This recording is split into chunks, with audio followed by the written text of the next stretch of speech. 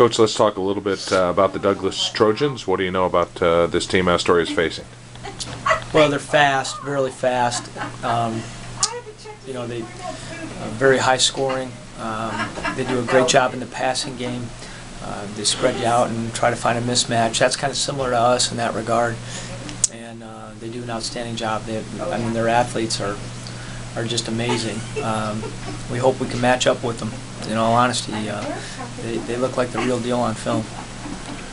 The health of the Fisherman team. I think we'll have everybody in relatively full strength, other than Zach Young, who hyperextended his elbow in last week's game on the first offensive play of ours.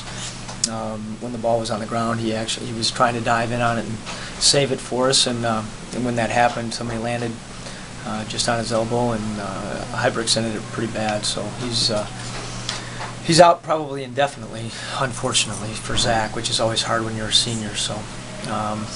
Josh Ferguson, our sophomore's got a lot of reps in our secondary. Wyatt Wolger will help in the secondary as he has all year as well. So we think we can piece some stuff together to still hopefully match up in a halfway decent way. Long trip down. Just describe the trip so people know what you guys are doing.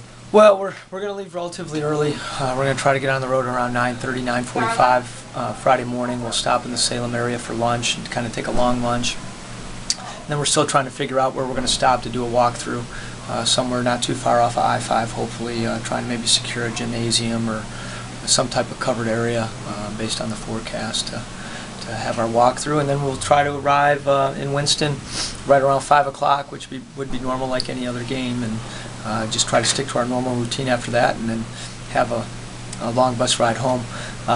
I should point out that I'm extremely grateful and thankful to all the community support in helping us make this trip. As everybody in the community knows, we don't have any budgetary means to make this trip, but the people in our community have really stepped up and done whatever they can to help get us here. And I'm really grateful for that.